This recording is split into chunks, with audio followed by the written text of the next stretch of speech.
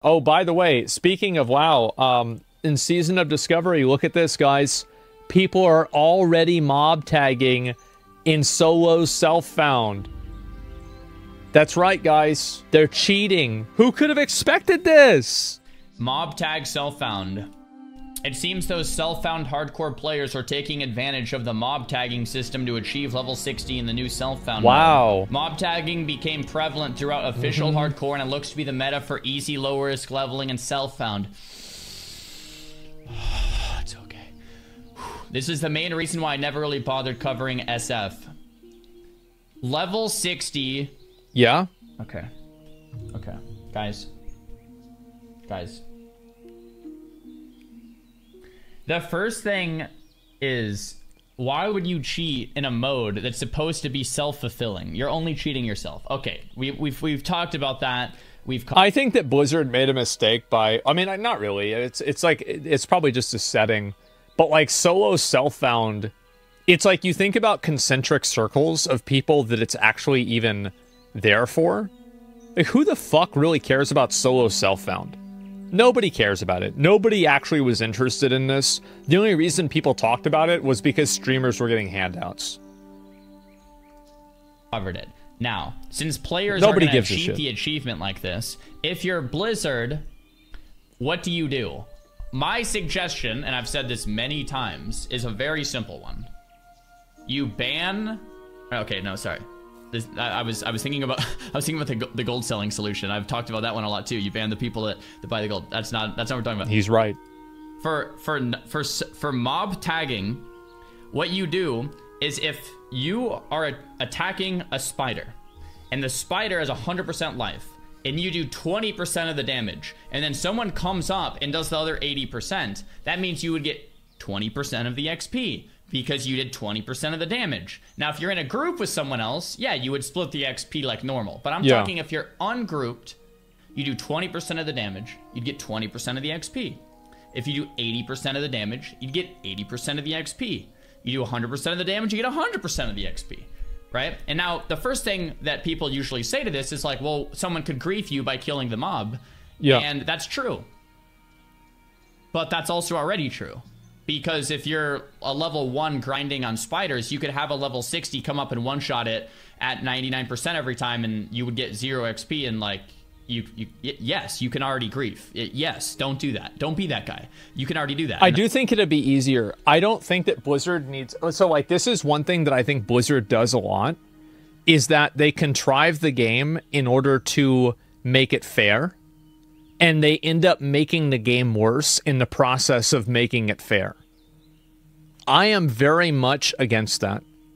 If you want to cheat in solo self-found, nobody really gives a fuck if you got to level 60 solo self-found in Classic WoW.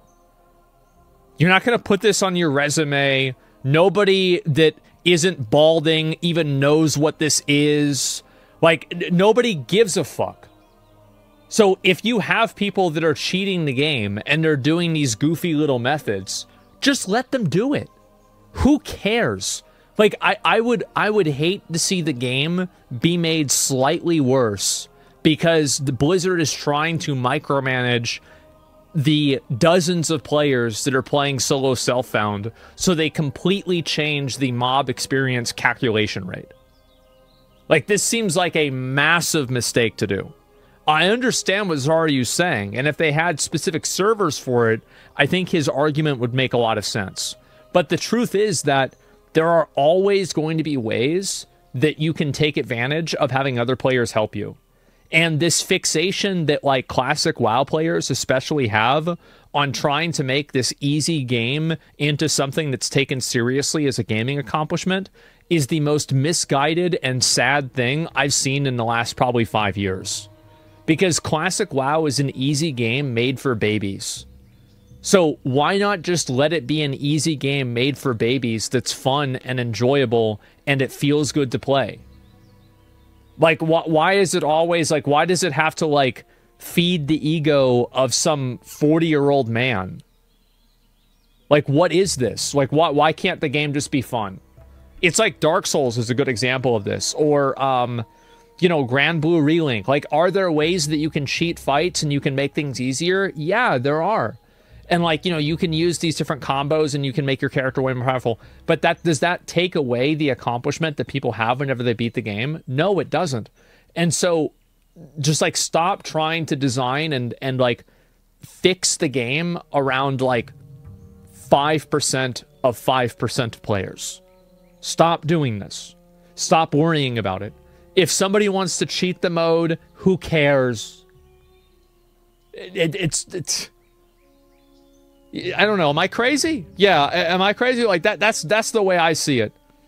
It's like WoW was never made to be a solo. It was never made to be a hardcore game, a one life game, and it was never made to be played solo self-found. That's not the way the game was designed. So if you change the game to reward players and make this like a functionality in the game, you will probably make the game worse in the process, because that is not the fundamental function of the game. That would be lame. But yeah, I think this would instantly solve the problem. You do 50% of the mob's life, you get 50% of the XP. It wouldn't, because you'd still have people that are killing quest mobs for you, for example.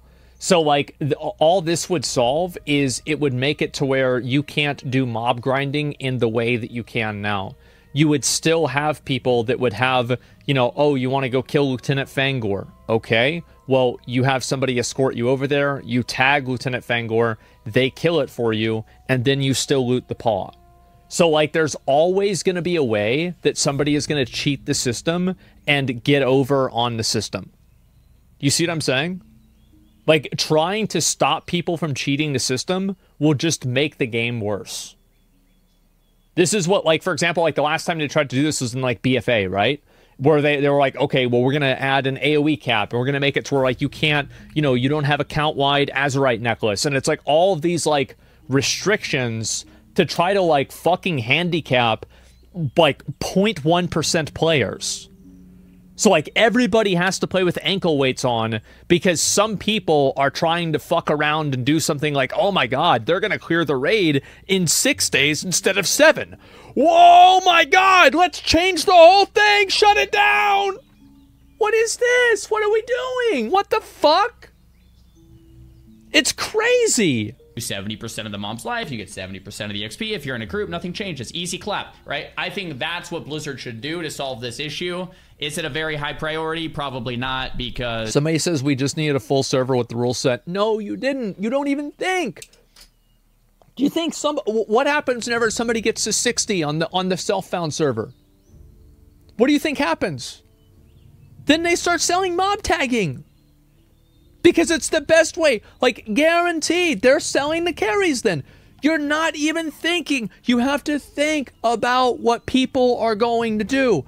You add a fucking server for this, the same thing happens. That's what I was saying. This is a never-ending problem. Please, think about it. Stop thinking about what would work and start thinking about what would happen if I did this. Like, what is the cause and effect? Because you're just thinking about the cause. You're not thinking about the effect. Think about the effect. You know, how many people are actually playing this and how many people are actually cheating. I mean, it's very low on the priority list, right? But yeah. If it was me, that's probably what I would aim for, because it would instantly fix the problem. Cool. It would not. It would not. People would still sell carries for killing the mobs for the quests. They would still sell carries for elite quests. They would still sell anything that they possibly could. They would sell kills for mobs that are hard to kill. There are so many different ways that you can take advantage of this system. Like, and also self-found. It's not solo self-found. So then people could do a dungeon with you and just pass you the loot. This is, you know, this is like a fucking Russian nesting doll of exploiting. And the only way you win is putting all the dolls together and throwing it in the garbage and saying, if you don't want to fucking do this legitimately, then be a fucking cheater, cheat the game, I don't give a fuck. You can download the Elden Ring mod that literally turns you into an attack helicopter that blows up every boss with a nuclear bomb. And if you want to play through the whole game that way, that's totally fucking fine. But that doesn't mean that they have to change the entire way. Like, oh, bosses can't take this much damage in one hit now. Like, what are we doing? Why are we even thinking about these top 0.01% like exploiters, cheaters? Who cares? It's crazy. Is that actually a thing? Yeah, it is. I think it's actually like a B2 bomber or something like that. But yeah, I don't know. Am I off base with this? I think that like this is just, again, as somebody who's been a WoW player for 15 years, I played WoW for 15 years. I know that anything that Blizzard puts in the game, players will exploit. They will cheat. And you know what? That's okay. Stop making the game worse to prevent 5 cheaters. It's like, for example, Blizzard completely changed the way that Dark Moon satchels work. They used to not be account bound. Or sorry, not be soul bound. And so what I did, let me see, do I have a video of this? This is actually really fucking funny. Ah, fuck.